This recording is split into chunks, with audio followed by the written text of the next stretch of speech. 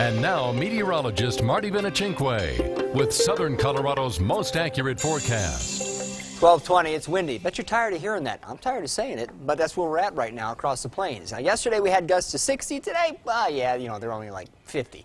Bottom line is the wind is still blowing a lot of stuff around. Check out the view from Eads, where it's 54 degrees. The wind out of the north at 31 miles an hour. See how dirty the camera lens is there? That's just a pile of dust that's been blowing all over the place out there. So once the wind winds down, hopefully we'll be able to get around and clean these things up. But a lot of our cameras are looking like that at the moment, thanks to all of the wind.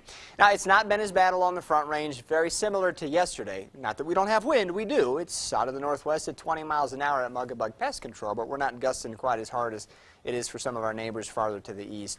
49 right now in Pueblo West, a little less cloud cover, a little less wind too. So, if you find an area like that where the wind isn't causing trouble, then yeah, it's generally an okay day as long as you're dressed appropriately. But I think for most of you, the rest of the afternoon, you should expect it to be pretty darn windy. We are going to track some very light rain and snow showers, most of it out here across the mountains. You see some of the blue through midnight. Might even get some light accumulations on the mountains south and west of Pueblo. But like last night, we're not expecting any terrible impacts to travel anywhere.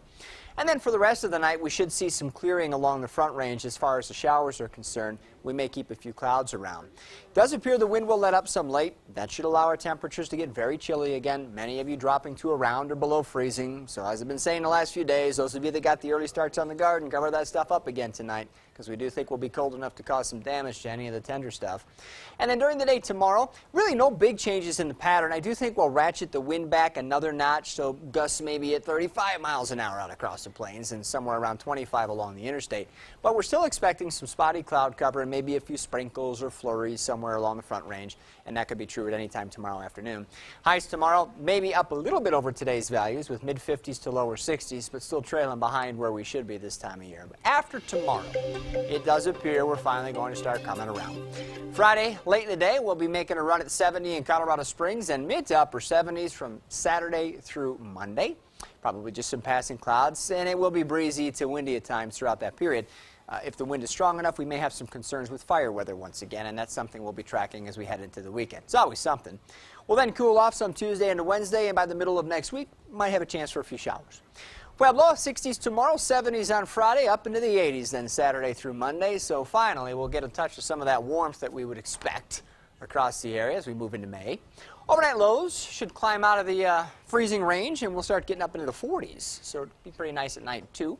Again, we'll cool off some early next week, though it won't be dramatic, with 70-ish on Tuesday and 60s on Wednesday. Canyon City, you'll be up in the 70s Friday and then hovering near 80 Saturday, Sunday.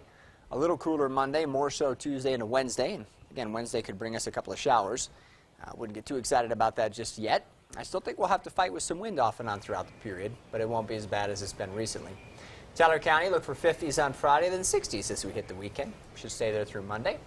Could be down into the 40s by Wednesday, at which point we could be tracking a few raindrops, dare I say snowflakes again. Over the mountains, I guess that's not a big surprise, but I'm kind of tired of talking about it. Yeah, well, as you like to say, the wind can ruin an otherwise perfect day. And now you've expanded on that. Perfect month, season, year. Go away. It'll be gone before we know it. Thanks, Marty.